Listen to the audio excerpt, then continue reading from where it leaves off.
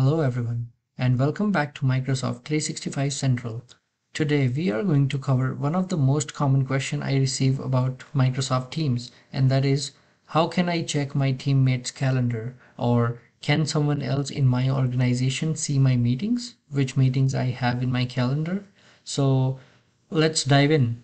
So as you have already seen in my previous videos, there are different ways to book a meeting. You can do it by using Outlook. You can do it from the chat itself.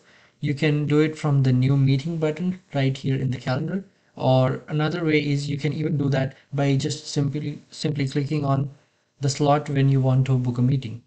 So in this case, I'm just going to click on one of the slot and I'm going to show you how you can book a meeting with any of your colleagues and how you can see what meetings or what times they are booked and what times do they have free in during their day.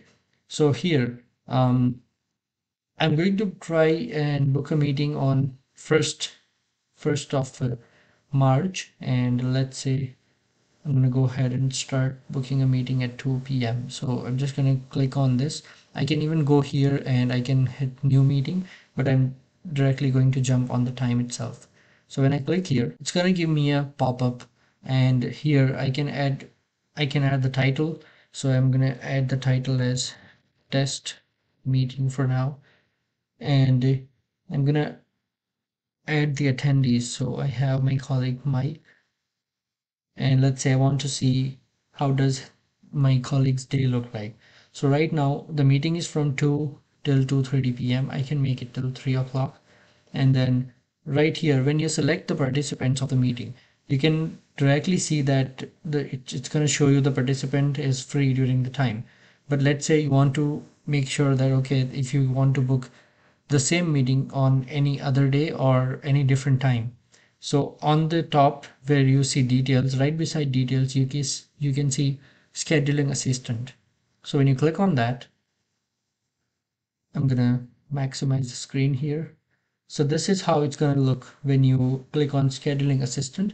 You'll have all your participants here. Let's say I'm gonna try to add another participant. I can click here and I can add, I call it Divyesh here. So let's say I have three. All these three are available right now. As you can see, it's not showing any of the meetings, but for me, it's showing two different meetings here because I have different meetings during the day, but they don't have any meetings. So this is one of the coolest way you can see your teammates' calendar or what time they have some time whenever you want to book a meeting. Let's say I want to book this meeting, I want to move this meeting to a different time. So I can just simply drag and drop it here. But if I overlap with any of the meeting, just like how I did here, it's going to show me that I I am not available during that time, but my colleagues they do have time for the meeting.